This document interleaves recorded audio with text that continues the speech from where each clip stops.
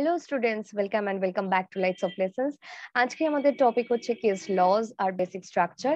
Case lodge আমাদের first chapter almost শেষের দিকে। Evolution, constitution, constituent assembly, preamble already আমরা এগুলোর উপর ডিসকাস করে ফেলেছি। সেগুলো যদি এখনো না দেখে থাকো তাহলে please go and check it out those videos, যেগুলো আমাদের এই চ্যানেলের প্লেলিস্টে তোমরা পেয়ে যাবে ইন্ডিয়ান পলিটি সেকশনে। তো সেই ভিডিওগুলো চেক আউট করে আসার পর তবে এই কেস লজ গুলো দেখো, তাহলে তোমাদের আরো বেশি রিলেট করতে সুবিধা হবে ডিফারেন্ট কেস লজ এর উপর। আর তার সাথে আজকে আমরা দেখবো বেসিক স্ট্রাকচার আর তার এভলিউশন। চলো শুরু করা যাক আমাদের ফার্স্ট টপিক, সেটা হচ্ছে আমাদের কেস ল। ফার্স্ট কেস হচ্ছে ইন রে বেরুবাড়ি ইউনিয়ন কেস। সেটা হচ্ছে ইন্দো পাকিস্তানের বেরুবাড়ি টেরিটরির একটা এক্সচেঞ্জিং এরিয়ার ব্যাপার ছিল। সেখানে কোর্ট কি বলেছিল, সুপ্রিম কোর্ট বলেছিল যে preamble is not the part of the constitution. যেটা আবার Keshavananda Bharati versus state of Kerala, এটা খুব রেলিভেন্ট কেস, আমরা অনেকবার পড়েছি বা আমরা আগেও অনেকবার পড়বো। Keshavananda Bharati versus state of Kerala, AIR 1973। সেখানে গিয়ে সুপ্রিম কোর্ট বললো preamble is the part of the constitution and supreme court held that preamble is of extreme importance and constitution should be read and interpreted in the light of preamble. তাহলে বোঝাই যাচ্ছে বেরুবাড়ি কেসে যেখানে preamble is not part of the constitution বললো, সেটা কিন্তু আমাদের কেশবানন্দ ভারতী থেকে কিন্তু পুরো অপোজ একটা জিনিস হলো। নেক্সট কেস হচ্ছে সজ্জন Singh versus state of Rajasthan. এটা AIR 1965 এর। যেখানে কোর্ট কি বললো যে preamble is the some and substance of the features of the constitution. মানে এখানেও বলতে চাইলো কিন্তু কনস্টিটিউশন পার্ট তো বটেই প্রিয়াম্বল কনস্টিটিউশনের, কিন্তু তার সাথে কিন্তু কনস্টিটিউশন একটা ফিচার রাখছে, সেটা হচ্ছে প্রিয়াম্বল ইটসেলফ। তারপরে আছে SR Bombay versus union of India, AIR 1994। সেখানে কিন্তু সুপ্রিম কোর্ট এটাই বললো যে কেশবানন্দ ভারতীতে যা বলা হয়েছে এখানেও কিন্তু সেটাই রেখে দিল।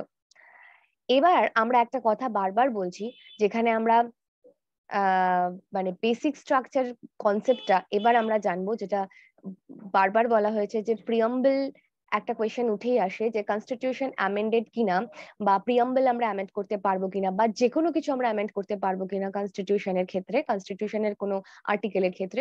তাহলে পারে আমাদের এখানে একটা কন্ট্রোভার্সিয়াল পয়েন্ট উঠে এসেছিল যে আমরা কনস্টিটিউশন অ্যামেন্ড করতে পারবো না। তাহলে সেই কন্ট্রোভার্সিয়াল টপিকটা যাতে না আসে, বা যেভাবে আমাদের এই কন্ট্রোভার্সিয়াল টপিকটা শেষ হয়েছিল, সেটা হচ্ছে বেসিক স্ট্রাকচার ডক্ট্রিন দিয়ে। বেসিক স্ট্রাকচারটা আগে কি, সেটার নাম শুনে বোঝা যাচ্ছে যে একটা basic structure of what, of constitution. Obviously basic structure হচ্ছে doctrine of basic structure means হচ্ছে দ্য পিলার্স। বোঝাই যাচ্ছে যে একটা কনস্টিটিউশন ফ্রেম করতে গেলে বা যে কোনো কিছু ফ্রেম করতে গেলে আমাদের কিছু পিলার্স দরকার, নাহলে সেটা আনস্টেবল হয়ে যাবে। তো সেরকমই বেসিক স্ট্রাকচার পিলার হিসেবে কাজ করছে কনস্টিটিউশনের। সেটা ক্যান নট বি হ্যাম্পার্ড, আর সেটা হচ্ছে মেইন স্ট্রাকচার কিন্তু এটা। তো কেশবানন্দ ভারতী ভার্সেস কেশবানন্দ ভারতীর কেসটাতে কিন্তু বলা হয়েছে যে basic structure of Indian constitution could not be abrogated even by the constitutional amendment. মানে এটুকু আমাদের স্পষ্ট যে কনস্টিটিউশনাল অ্যামেন্ডমেন্ট যদি হয়েও থাকে তাহলে কিন্তু বেসিক স্ট্রাকচারকে কোনোভাবেই হ্যাম্পার করা যাবে না। সেটা কিন্তু কেশবানন্দ ভারতী ভার্সেস খুব ভালো করে বলে দেওয়া হলো কেশবানন্দ ভারতী কেসটাতে। সেখানে কিছু বেসিক স্ট্রাকচারের কনসেপ্ট দিয়েছে। এখন আমরা নানান রকম ভাবে জানতে পারছি যে basic structure pillar of constitution. Pillar of constitution তো বুঝলাম, কিন্তু বেসিক স্ট্রাকচার অ্যাকচুয়ালি কি, কিভাবে আমরা বুঝবো যে কোনগুলো বেসিক স্ট্রাকচার কনস্টিটিউশনের? সেই কেশবানন্দ ভারতী কেসটার মধ্যে কিছু কোর্ট কিছু বেসিক স্ট্রাকচার বা বেসিক পয়েন্টস বলে দিল যেগুলোকে হ্যাম্পার করা যাবে না। বেসিক স্ট্রাকচার অফ কনস্টিটিউশন জাজমেন্টে যেগুলো লিস্টেড হয়েছিল সেগুলো কি দেখে নেওয়া যাক এক পলকে। সেটা হচ্ছে supremacy of constitution. Obviously mother statute কনস্টিটিউশনকে hamper করে কোনো ল ইমপ্লিমেন্ট হতে পারবে না। দেশের কোনো অ্যাক্ট, দেশের কোনো আর্টিকেল, দেশের কোনো সেকশন, দেশের কোনো রকম বিল, কোন রকম অ্যাক্ট যেটা কনস্টিটিউশনকে হ্যাম্পার করতে পারে সেরকম কোনো অ্যাক্ট আসা যাবে না। সেজন্য কিন্তু constitution is a mother statute. তাই সুপ্রিমেসি অফ দ্য কনস্টিটিউশনের সব ইনস্ট্রাকশন ফলো করে আমাদের নেক্সট কোনো স্টেপ নিতে হবে। নেক্সট বলছে ইউনিটি আর সভরেনিটি অফ ইন্ডিয়া। মানে এগুলো আমরা অলরেডি প্রিয়াম্বলে পড়ে ফেলেছি যে ইউনিটি আর সভরেনিটির ব্যাপারটা। Democratic and Republican form of government, এটাও আমরা অলরেডি এই টার্মটার সাথে হ্যাবিচুয়েটেড হয়ে গেছি। যারা এখনো পর্যন্ত প্রিয়াম্বলের ক্লাসটা করোনি সেই ভিডিওটা অবশ্যই চেক আউট করে আসো, তাহলে এই টার্মগুলো খুব ভালো করে এক্সপ্লেন করে দেওয়া আছে উইথ প্রোভাইডেড নোটস। তো সেগুলো আগে চেক আউট করে আসো, তারপরে এই ভিডিওটা দেখো, কারণ এই ভিডিওটাতে আমি আর এগুলো আলাদা করে ডিসকাস করছি না, আননেসেসারি ভিডিওটা লেন্দি হয়ে যাবে। Federal character of constitution, secular character of constitution, separation of power, individual freedom liberty, এগুলো আমরা অলরেডি ডিসকাস করে ফেলেছি। সেকুলারিজম অলরেডি ডিসকাসড হয়ে গেছে প্রিয়াম্বল চ্যাপ্টারটাই বা প্রিয়াম্বল ক্লাসটাই। সেপারেশন অফ পাওয়ার কি? সেপারেশন অফ পাওয়ার মানে তিনটে সেপারেশন অফ পাওয়ার, মানে গভর্নমেন্ট কিভাবে পুরো ইন্ডিয়াতে কন্ডাক্ট হবে সেইটাই হচ্ছে সেপারেশন অফ পাওয়ার। মানে লেজিসলেচার যে ল মেকার, যে ল মেক্স করবে, তার নেক্সট হচ্ছে এক্সিকিউটিভ বডি যে হচ্ছে লটাকে এক্সিকিউট করবে, যে লটা ফ্রেম হলো সেটাকে এক্সিকিউট করবে, আর জুডিশিয়াল বডি যে হচ্ছে লটাকে ইমপ্লিমেন্ট করবে বা যে লটাকে অ্যাকচুয়াল ফিল্ডে ইমপ্লিমেন্ট করবে, সে হচ্ছে জুডিশিয়ারি। তো এই হচ্ছে তিনটে স্টেপ বা তিনটে কি বলবো পাওয়ার, যেখানে সেপারেট হয়ে যাচ্ছে পাওয়ারটা, কারণ একজনের সব পাওয়ারের মধ্যে ইনক্লুডেড নয়। তো সেইটাই কিন্তু এখানে সেপারেশন অফ পাওয়ার বলতে বোঝানো হয়েছে। নেক্সট স্লাইড হচ্ছে এবার evolution of basic structure. Evolution of basic structure মানে এই বেসিক স্ট্রাকচার কনসেপ্টটা কোথা থেকে এলো? ফার্স্ট কনসেপ্ট উঠে এসেছিল শঙ্করী প্রসাদ কেসে। শঙ্করী প্রসাদের কেসটাতে কিন্তু অলরেডি বলা হয়েছে যে পার্লামেন্টের কিন্তু অ্যামেন্ডিং পাওয়ার রয়েছে under 368, including the power of amendment of fundamental rights. Fundamental rights K amend করার সাথে সাথে বাকি কনস্টিটিউশনাল সমস্ত কিছুই কিন্তু অ্যামেন্ড করার পাওয়ার রয়েছে পার্লামেন্টের কাছে, সেটা কিন্তু শঙ্করী প্রসাদ কেসে কিন্তু একদম ক্লিয়ারলি বলা হলো।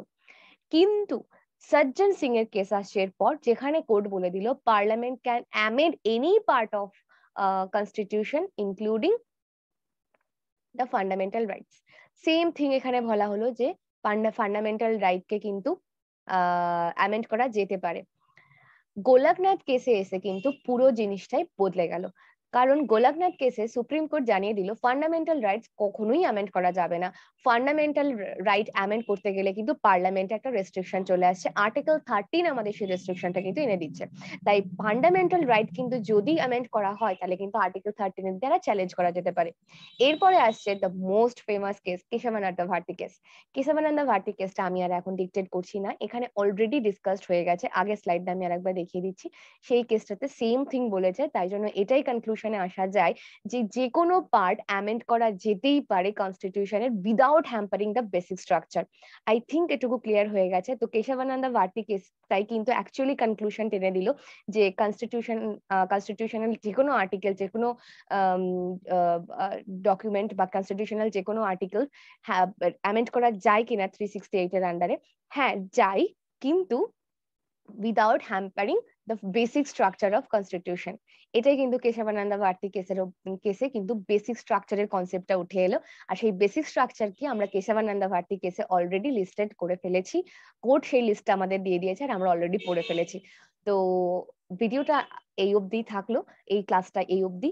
আমাদের ক্লাসের অলমোস্ট আমরা শেষের দিকে, এরপরে আমরা ডিসকাস করব কিছু রিলিভেন্ট কোয়েশ্চেন আনসার, যেগুলো আমাদের কম্পিটিটিভ এক্সামের জন্য ভীষণ ইম্পর্টেন্ট। WBCS অলরেডি চলে এসেছে, তো সেই কিছু কোয়েশ্চেন আনসার আমরা নেক্সট সেশনে নিয়ে আসবো। আশা করি ভিডিওটা তোমাদের ভালো লেগেছে। তোমরা যদি এরকম ভিডিও আরো পেতে চাও তাহলে আমাদেরকে অবশ্যই কমেন্টে লিখে জানাও, আর আমাদের চ্যানেলটিকে সাবস্ক্রাইব করো আমাদের এনকারেজ করার জন্য, কারণ আমাদের এই ভিডিওগুলো বানানোর জন্য প্রচুর এফোর্ট লাগে, প্রচুর রিসার্চ লাগে। সুতরাং আমাদের এই প্রসেসে এনকারেজ করার জন্য তোমরা আমাদের চ্যানেলটিকে সাবস্ক্রাইব করো, আর ভিডিওটা ভালো লাগলে অবশ্যই লাইক শেয়ার করতে ভুলো না। তো থ্যাঙ্কস ফর ওয়াচিং, দেখা হবে নেক্সট ভিডিওতে, বাই বাই।